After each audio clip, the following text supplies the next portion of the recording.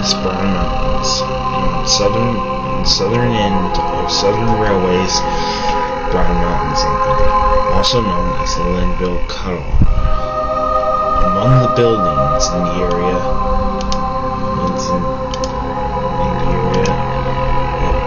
is the Lambton Missionary Church, built in 1772, long before railroads existed.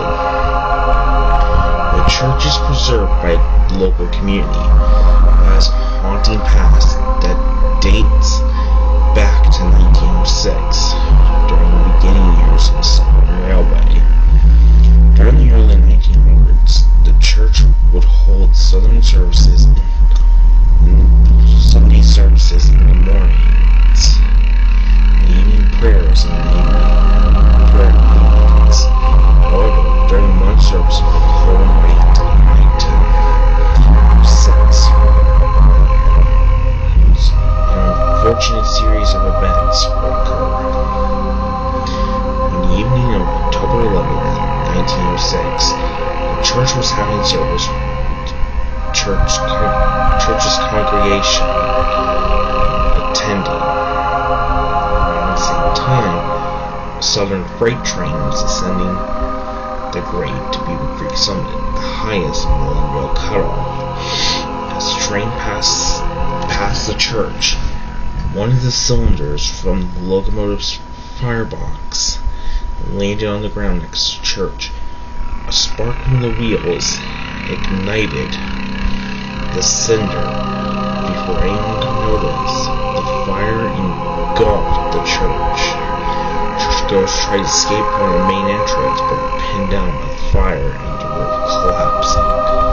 The crew noticed this and raced back to help, but there was nothing they could do. Of the 83 souls in the church on that night, there were no survivors. The pastor, the deacons, and everyone else were burned alive in the inferno.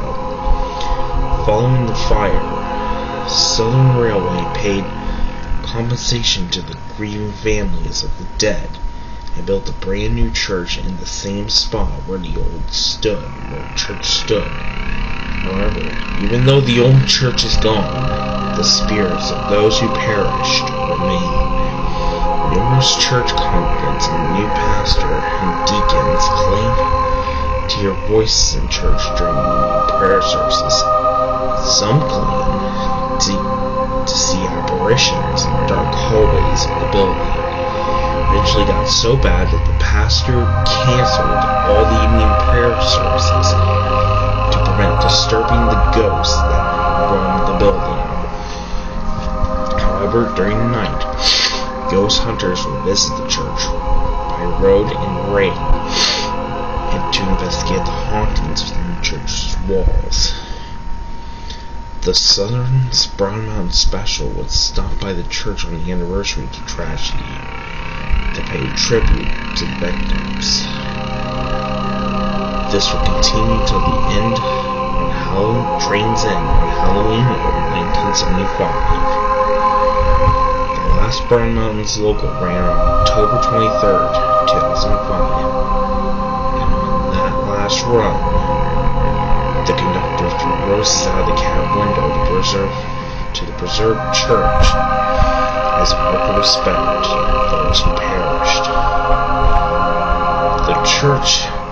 Today the church has been preserved, but no longer holds services, as the group moved to a new church in Beaver Creek. However, the ghosts that haunted the church are still there to this day, and it doesn't seem to end in the near future.